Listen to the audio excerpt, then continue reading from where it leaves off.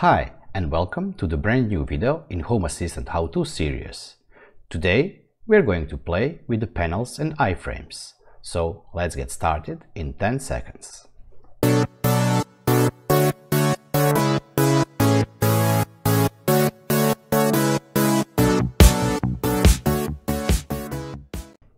What are the panel iframes? If you have seen pictures of the Home Assistant running on Hasayo, you have seen that there are a lot of additional buttons or icons and text on this right side, and those are the links to various components that we have already installed in Docker images in previous weeks.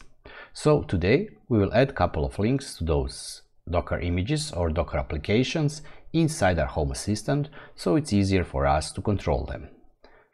For today we will be adding two links, but of course you can add your own. We will be adding ESPHome and Node-Red.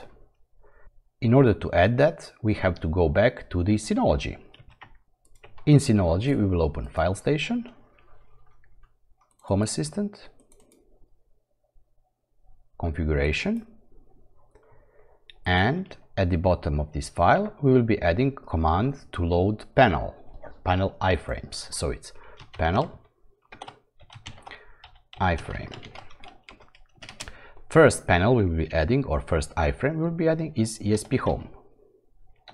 So we will name it ESPHome. We will give it title. Title will be ESPHome. URL, it's HTTP, our address of the Synology server,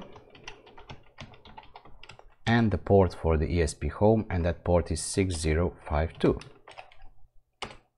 Next thing we will define is the icon, so it's icon. We will be using material design icons, and for ESPHome I will be using Raspberry Pi icon. You can go to the material design website. I will post a link down below. If you still haven't checked that website, please do. They are a great source for the icons. The level of design is superb. This is it. Next component we want to add is Node-Red. Title will be Node-Red. And of course now we will have to type in the URL. URL is HTTP and our IP address of the Synology server,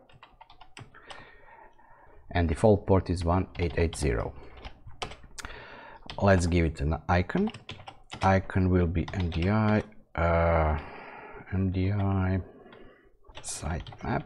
This icon reminds me of the flow or nodes connected in the Node-Red. Let's save this. Let's now go back into the Home Assistant. Configuration, server control, check configuration, and now let's restart the server.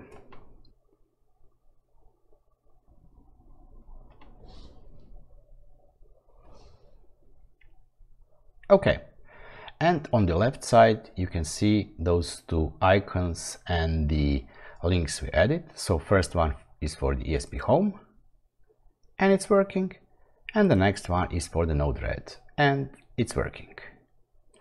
You can of course add your own links.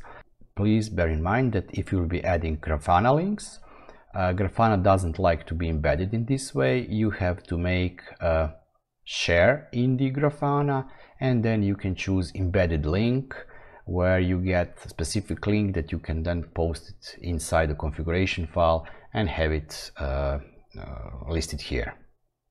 Thank you for watching once again Home Assistant How-To with BeardedTinker. I hope you enjoyed this quick and brief episode. If you like this video, please give me a thumbs up. If you still haven't subscribed, please subscribe and hit the bell button so you get notified. If you have a wish on something you want to see in our next episode of the Home Assistant How-To, please leave it down in the comment section, and I will be seeing you next time. Until then, bye bye and have fun!